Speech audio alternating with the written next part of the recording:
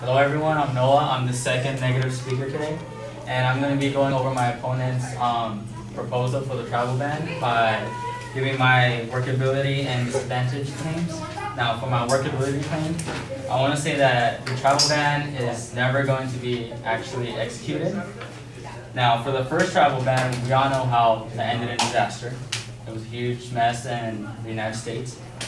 And that's because, and how the courts were fighting this constantly, and that's because that's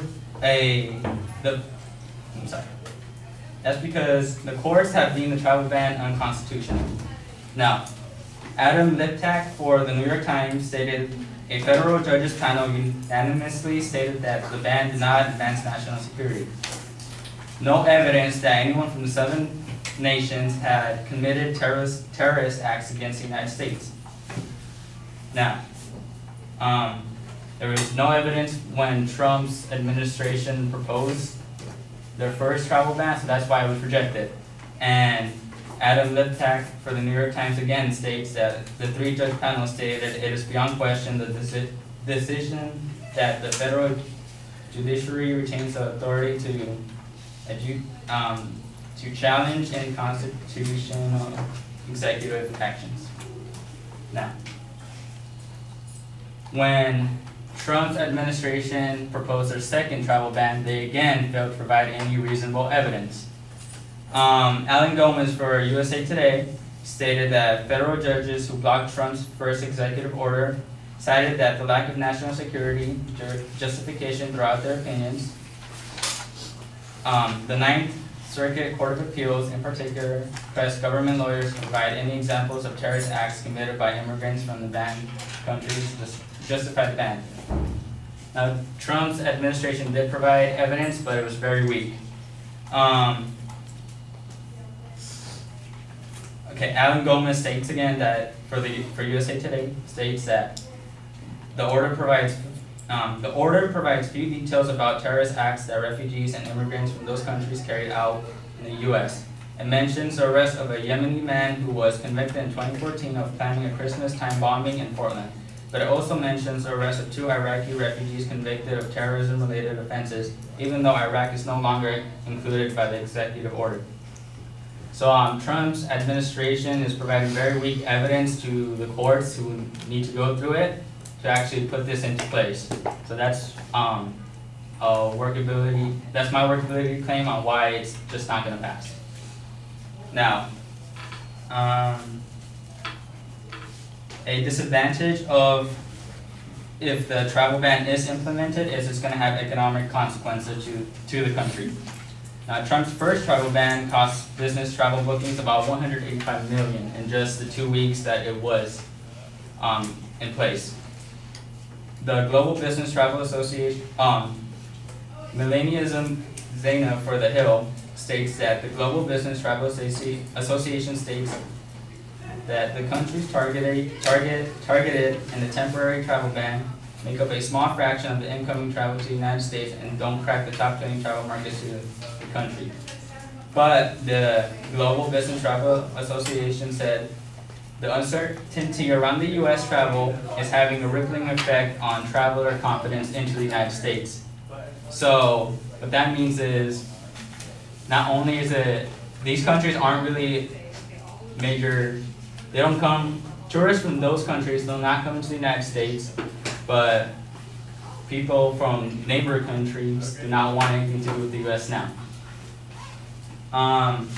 She also states that according to a poll from the U.S. Travel Association, nearly half of European professionals expected their company to reduce business travel over the next 3 months, while 31% of American respondents agreed.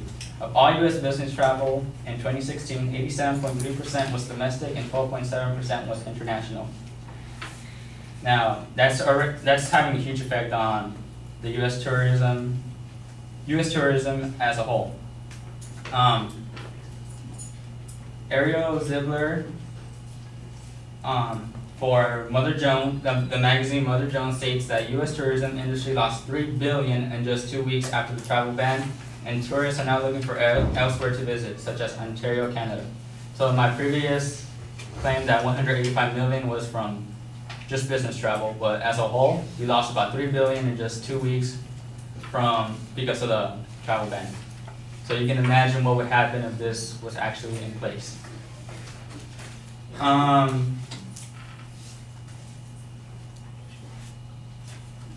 Finally, I want to say that putting such a act in place also has international consequences. Many countries oppose what the United States was doing.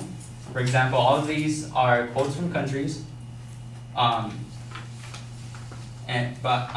of these are quotes from countries that Al-Nasri Al-Zita for CNN stated.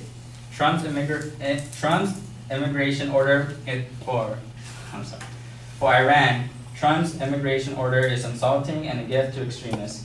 The Foreign Affairs Ministry said Iran will take reciprocal measures in order to safeguard the rights of its citizens until the time of the removal of the insulting restrictions of the government of the United States against Iranian nationals.